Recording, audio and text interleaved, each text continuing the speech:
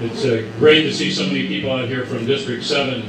It's great to see the District 7 leadership here in support of Madison and others from around the community. We even got the tax assessor here to support Madison.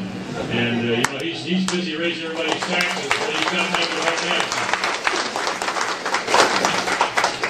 And you know, Madison is respected in our community, and sometimes we focus just on the Vietnamese community because it's obvious that Madison is Vietnamese, but she represents a much bigger community. San Jose is much bigger than any one ethnic group. It's much bigger than any one district. But Madison, and I can tell you from my personal experience as a mayor and a council member working with Madison, she is working for the people, not just the Vietnamese people, all the people of her district. She's trying to take care of everything.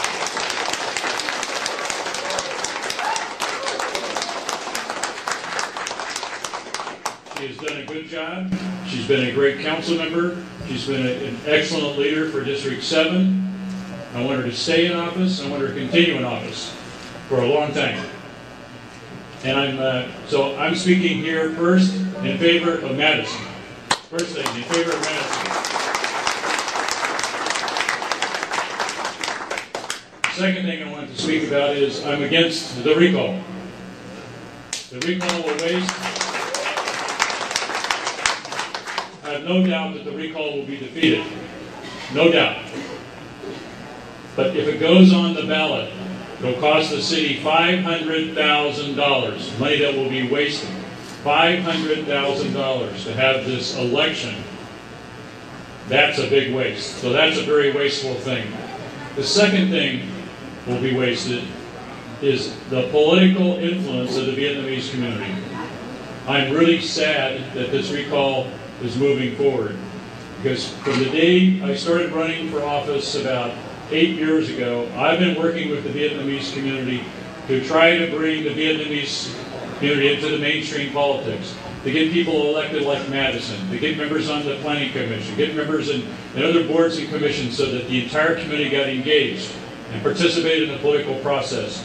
And we recognize the achievements of the Vietnamese community in San Jose. But I know this recall is going to hurt that effort. We're going to beat the recall. But in the rest of the community, they don't understand what's going on, and it reflects poorly. I'm sorry to say, but that is the truth. So we need to stop this recall. I hope nobody signs a petition. So I'm calling on everybody in the community, don't sign petitions.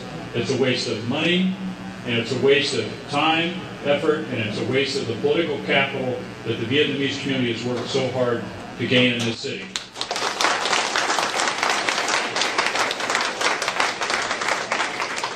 I'm pledging to help Madison, whatever it takes. We've got to do it. We've got to raise some money. We've got to walk some precincts. We're going to do all those things because we're going to beat the recall. Madison's going to continue to represent District 7 for many more years. And I've seen lots and lots of council members. Madison is a good one. You can take my word on that. So, Madison, thank you for what you've done.